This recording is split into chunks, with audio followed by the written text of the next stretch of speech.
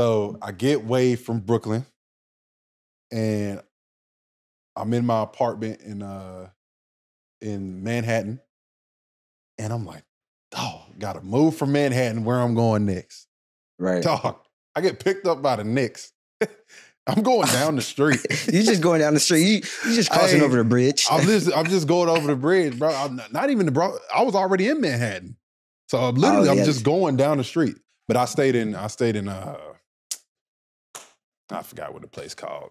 It don't matter no more. But the practice facility in the outskirts of New York. But go to the Knicks, bro. Once again. They were sorry. Knicks? Yeah, they were sorry. They weak. I'm going to get my shot at some point. At some point, I'm going to get my shot. But I just played the Knicks. Right. We beating the Knicks. Actually, they beat us a couple times that year, my second year.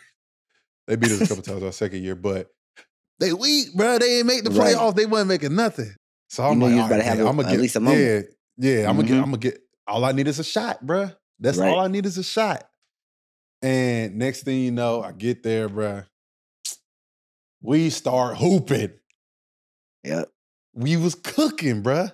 Like the city going crazy. And I tell you right now, them New York fans, they love them some basketball, bro. Oh, yeah. They still really rock with me to this day, bro.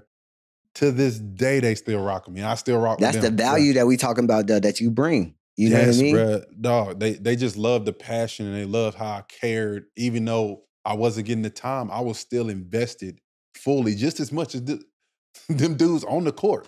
You know what I'm saying? Right. So, dog, we start cooking, bro. Like, I remember we went on this winning streak. It was like 10 games and the city was buzzing.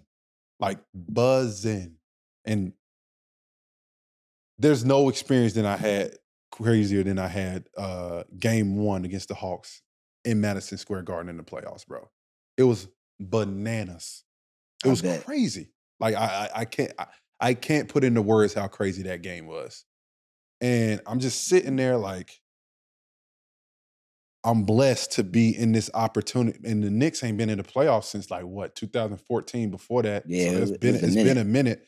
So, and I'm just sitting there like, bro, I'm blessed to be in this opportunity, like to get this opportunity. I'm like, oh, we got a good team. We got something going here. And I got a good feeling that they're going to bring me back. Nope.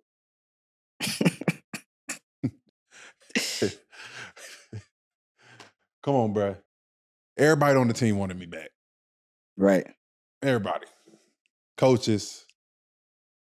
We're not going to get that deep into it, but. Right.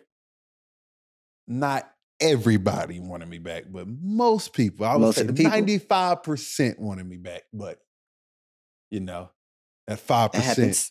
That 5% was a strong 5. Hey, it happened to the best of us. And the thing was, bro, it's just like, I guess it's not meant for me to be here. Right. But I'm not gonna lie. That one hurt though. That one hurt just because I'm like, we building something. Like we literally built a good, like something they were excited. Like the city was excited about. The city, yeah. And they brought back new players. And nothing was wrong with the players they brought. Like, yeah, Kemba, nice.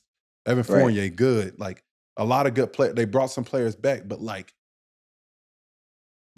I think they knew like what the core was. Like they kept a lot of it together. I'm not trying to give myself a lot of credit, but I feel like I was a very important piece to that. You know what I'm saying? To the whole team chemistry and stuff. Yeah, exactly. Mm-hmm. And that goes a long way. So